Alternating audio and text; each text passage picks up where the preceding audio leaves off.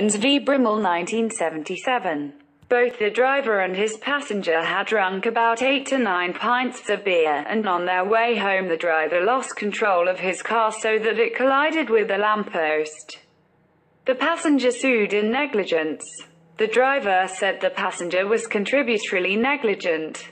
1. Is the plaintiff guilty of contributory negligence for his failure to wear a seat belt? 2. Is the plaintiff guilty of contributory negligence for his failure to foresee the possibility that the driver's ability to drive was impaired by alcohol? 1. Applying Froome v. Butcher, 1976 1 QB 286.